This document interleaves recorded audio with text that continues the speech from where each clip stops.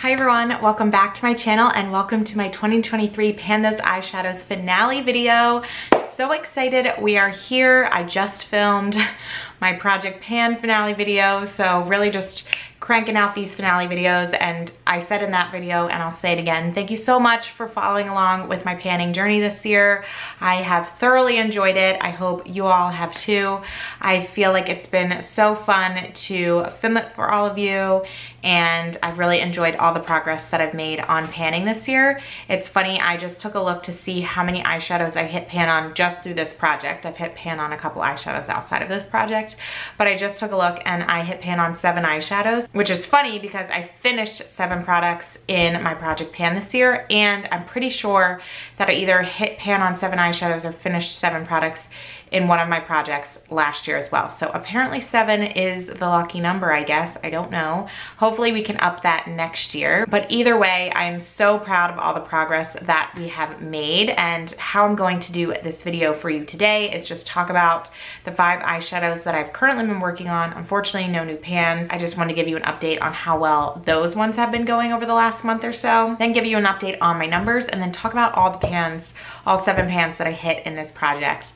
I am really proud of them, so I did want to give them a little spotlight in this video. And really, hopefully all of you are getting even more excited to see the kickoff video in January. Those are always my absolute favorite to film, especially with this project, because you get to randomly select 5 new eyeshadows. And randomly selecting the eyeshadows is like the favorite part of these videos in general for me. So, but normally you only get to do like 1 at a time. So very excited to be able to select 5 again. So definitely stay tuned for that kickoff video in January. But let's go ahead and talk about the eyeshadows that I have been using in December. And while I did not hit pan, I made some really good progress on a few of them. I'm going to start with Disco Fox Il Makiage palette and this shade right here called Dream On. Unfortunately, I only used this 2 times this month, and to be just totally frank with you, progress on this eyeshadow has been kind of slow for a while now. I have definitely used this palette more in general, having it in this project. It's just been easy to grab for, and I do really enjoy that shade. It's a beautiful purple, but definitely something that I probably wear more in the summer and not so much right now. I am wearing it today because I did want to get more use on it than just 1 for this month, so I did apply it today to get to 2, but otherwise I don't think I probably would wear it very often in the like fall and winter months, and so it's just kind of been used here and there. But really enjoyed having this palette in the project, and like I said, I love that shade. I just preferred using it more in the warmer months. An eyeshadow that I did use several times comes from my Morphe Jaclyn Hill palette, and it is this shadow right here called Beam. I wore this 9 times this month. It's just like such an easy inner corner highlight, which is what I wore it for all 9 times. And honestly, when I rolled it in, I thought I was going to be able to hit pan on it. I have not, but you will see in the progress clips that we have some pretty good progress on this one. And it could be something, if I don't have an inner corner highlight rolled into my project next year, that I just kind of work on the side and hit pan on, which would be great because that would help my pan percentage outside of this project, which is what I like to do with kind of like crease shadows if I don't have one in this project as well. The next shadow comes from my Naked palette. It is this shade right here called Toasted. I used this 6 times this month, and honestly I'm a little disappointed because I think I'm very close to hitting pan on this, but I did not quite make it in this project. And so this could be another one that I just perhaps pick it up and try and get it finished on the side, or since I'm gonna have about a week between kicking off the next project, I just kind of keep using this if I put makeup on and try and hit pan on it, which maybe I will do. I don't know, but I thought I could possibly get that one to pan, and we are very, very close. Just looking at my other shadows in this palette that have pan, like we'll get to it at some point. So another shadow from my Morphe Jaclyn Hill palette that's been in this project is this one right here called Queen. I used this 5 times, and as you'll see from the close-ups and maybe even right now, we have a pretty good dip going in this one as well. I feel like I was close on several of these eyeshadows to hitting pan, so happy to see the progress in the eyeshadows. A little disappointed that we didn't quite get there, but that's okay. I really did enjoy that one for this time of year. It was been great having it in the project. It's just such a beautiful gold shade, and so it really worked for a lot of like my holiday looks that I put on, and I loved wearing it with a red lip, which I did yesterday for Christmas. So yeah, it was a great one to have in this project, and I'm really happy that I rolled it in. And then I also rolled in a new one last month, and that comes from my Lorac Pro palette, and it is this shade right here called Nude. I used this 8 times, and not a ton of like visible progress on here, but if this would have been in this project for multiple months, I think I would have easily hit pan on it. But I've been looking forward to having this palette in this project since the beginning, because I do think at some point I want to do a pan this palette with this, but I wanted to get more progress on some of the other shades. As you can see, there's a ton of pan on some of these and then like none on others, and Nude did not have a lot of progress. Happy to get 8 uses on that and get some progress there, but definitely would need to see some more pans in this palette before I ever try and do a pan that palette with this.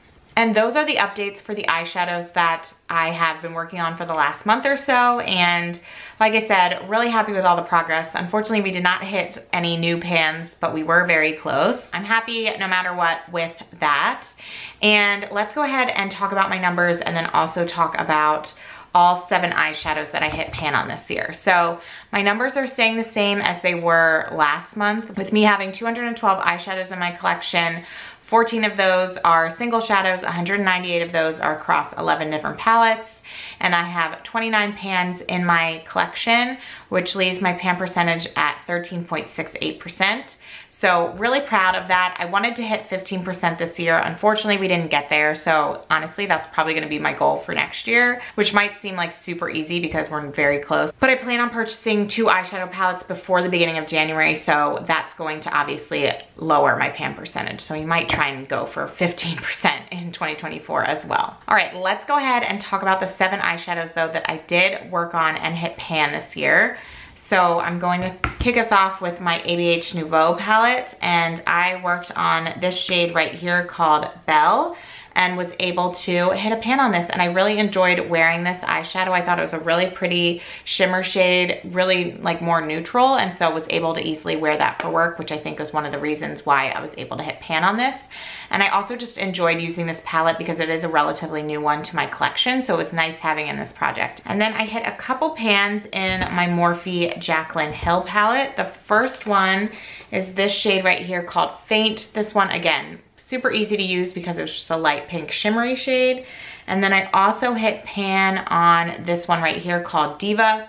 This one was not easy to use. This one was tough, but I just kept working on it, and we ended up being able to hit pan on this project. And that's kind of part of the fun of this project in general, is because sometimes you're going to roll an easy eyeshadow in that you'll be able to work through and hit pan, especially if like you roll in like a crease shade or something. And sometimes you're gonna roll in something that is much more challenging, and you just kind of wear it a few times a month or whatever you can do until you hit pan. And luckily I was able to do that with this one, so I'm really happy about that. Another pan that I hit comes from another ABH palette. This is my Jackie Aina palette, and I hit pan on the shade Lituation. Again, another really pretty one that I enjoyed wearing. Definitely more on the neutral side, a little darker, but I was able to wear this to work. Excited about a new pan in this palette. I love seeing usage on my palette, so it's really exciting. I actually think I have 3 pans in this palette, and they were all from a Pan Those Eyeshadows project, which I think is pretty cool. I hit pan on an eyeshadow from my ColourPop So Jaded palette, which I'm really proud of because these are tough to hit pan on. And it is this shade right here called Geodude. I use this as a crease shade, so I was able to get a ton of usage out of it as that, and get a tiny little pan in there, which I'm really proud of. So definitely want to continue hitting pan on this palette. It's just, these are really tightly pressed, and so you gotta use them a lot to really see any real progress on those. From my Jaclyn Hill Morphe Volume 2 palette, on this shade right here called The Good Place. This one was another one like Diva where I worked on it for a really long time, and the progress was slow for a really, really long time, and then we were finally able to hit pan on it. And I did really enjoy wearing this as a liner. That's one of the things that I discovered toward the end, and like loved wearing it like that. In the beginning it was pretty tough, but once I figured out a way to enjoy wearing it, it actually made it a lot easier, which is one thing that you kind of figure out while you're panning. And then the last pan of eyeshadow for this project is my Makeup Geek Bitten eyeshadow. And as you can see, I hit a little pan on this one, and I'm really proud of that as well, because this is definitely an older one in my collection. If you watched my Project Pan video, you know that I finished up a Makeup Geek eyeshadow in my Project Pan. And so really happy to have hit a pan on one and finished one of those up as part of this year's projects, because these are definitely older ones in my collection. So that is it. Those are all the pans of eyeshadow that I hit this year. I'm super, super proud of all of the work that I put into this project this year, and I hope all of you enjoyed watching it. It's funny that I say like all of the work because it is so much fun, but it's also like, you know, you have to focus on the products that you're using and definitely make an effort to use them and hit pan. So I guess it's like work in quotes.